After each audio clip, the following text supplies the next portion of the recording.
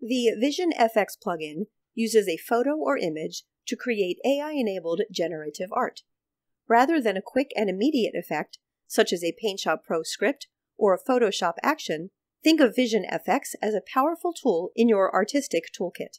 It takes a bit of practice, but the plugin can help bring your ideas and imagination to life. In this video, I'll present 10 tips to help you get the most out of Vision FX. Before we get started, if you're watching this video on YouTube, you'll find links on the page below for additional information and resources, FAQs, and some sample prompts to get you started. Using several strong keywords in your prompt helps Vision FX produce more intricate and detailed results. In this example, using only the two keywords spaceship and science fiction, and keeping the other settings at their defaults, provides a decent starting point. This is a good way to generate some rough ideas. After I get a better sense of what I want to see, I can bump up the text guidance scale and expand on my prompt terms. It's important to be specific and detailed. The more details you include, the more likely you are to get the results you envisioned. My prompt now includes aliens, dystopian, battles, lasers, explosions, scary, dramatic, intricate, and detailed. When you want different results, you don't have to generate a whole new set of 5 AI images. To try out a new idea while saving some time, I can select the 4th image, adjust the prompts or settings, and click Run to regenerate only images 4 and 5. Clicking on each result shows the settings used to generate that image. If I want to apply these new settings to all 5 results, I need to select either new image, copy its prompts, and note the other settings. Then I would open the first result, apply the new prompts and settings, and run again.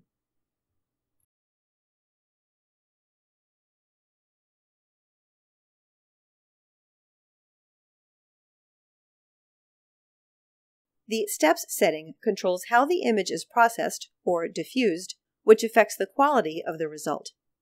These images were generated with the default Van Gogh prompts and settings. Using the minimum step value of 20 produces relatively quick results, but not of the highest quality. In these initial low-step images, note the loose detail and artifacts. I'll go back to the 3rd image to regenerate the last 3, bump up steps to the maximum of 75, and run again. The 3 new images take a bit longer to generate than before, but all have smoother lines, higher detail, and no artifacts when compared with the first 2 previous results. If you like your results, you'll only get the same results again if all settings are exactly the same. This means you'll need to use the exact same prompts in the same order, strength and text guidance values, and starting seed. If you want to recreate your results for this image or perhaps similar images, use the Windows snipping tool or another screen capture tool to take a snapshot of the Vision FX window. Save the captured image for future reference when running the plugin again. Smaller images get processed faster by Vision FX. 512 pixels is the optimal starter size and is also the default size produced by Vision FX. But if you want your final image to be larger, try upsampling your AI results in your host software. I've generated these images at full step value, and I'll choose this one to bring back into PaintShop Pro. To upsample, I'll choose Image Resize and increase by a percentage of 400. Farther down, I'll click Advanced and AI-powered settings. There are several methods, and I'll choose AI-powered and illustration.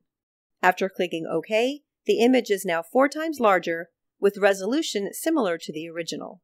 If I were using the Vision FX plugin in CorelDRAW, upsampling is done by choosing Bitmaps Resample, and in PhotoPaint it's Image Resample.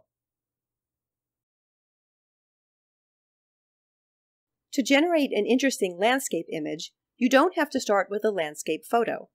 In PaintShop Pro, I have a 512 pixel image on which I'll add a gradient fill, choose the Dusty Skies preset, and click to apply. Using this as the starter image for Vision FX, I'll see what results I get with the prompt Mountains, autumn leaves, lake. Strength and text guidance need to be at max value, since there's nothing else in the image to go on, and I'll make the step value low for quicker generation. In all options, the gradient is nicely incorporated in the background, but these prompts didn't yield what I was hoping for. The order of prompt terms can make a difference, and I want some or all results to include a lake. So I'll try again after rearranging the terms to lake, autumn leaves, mountains. Now I have a few lakes, but the results are still pretty basic. When relying on text guidance alone, it's very important to have a healthy number of prompt words and phrases. As we've seen, just a couple of prompts means that you have less control, which can be great for starter ideas. When you're ready to build on your prompts, more is better, so long as they make sense together. Think of the image you are trying to evoke and the ways you would describe it.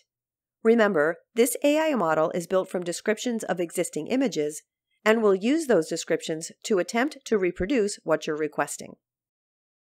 Now I've added a few more terms about colorful boats in the lake, impressionist style, and relaxing and peaceful atmosphere, and bumped up the steps for higher quality. Each landscape is now much more detailed and tailored to my prompts. Even so, not every option shows all of the elements I want, which means that some trial and error is usually needed for adding, changing, and reordering prompts. As with an AI-generated landscape, you can also use Vision FX to generate a new character. In this example, I'm starting with a completely blank image and entering prompts to generate a ballet dancing cat.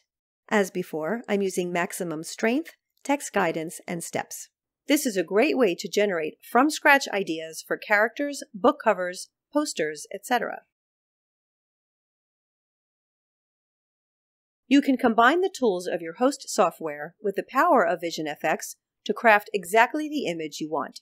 In this example, I've used Vision FX to generate a few ancient Chinese parchment versions of this cardinal.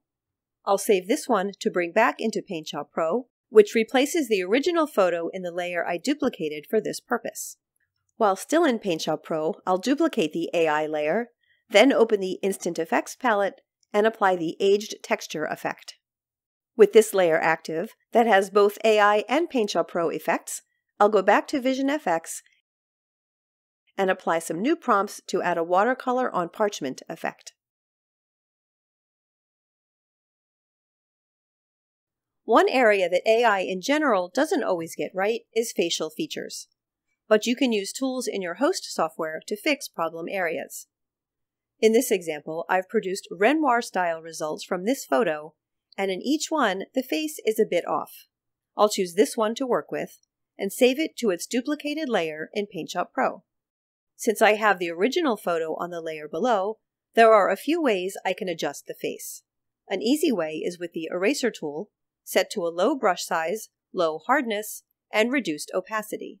Sweeping over problem areas allows the layer below to show through, and turning off the layer enables me to compare features. Adjusting layer blend modes can also produce nice effects, such as screen blend in this example. Another PaintShop Pro tool that can help with facial features is the clone brush.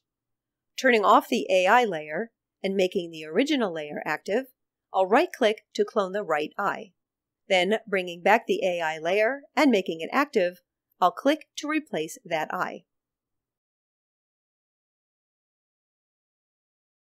Finally, with the right software, you can easily convert a Vision FX-generated image into a vector file. In this example, I used Vision FX to generate an elephant logo from a blank image, using terms including logo, corporate, elephant, flat image, clean lines, symmetrical, and black and white. After saving that image as a JPEG, I've imported it into CorelDRAW. Right-clicking on a bitmap opens a context menu that includes several tracing options, and I'll choose Outline Trace, Detailed Logo. This opens the Power Trace window, in which I'll set a high level of detail and smoothing, but leave corners sharp. There are several options on the other tabs as well, but I'll click OK to start the tracing.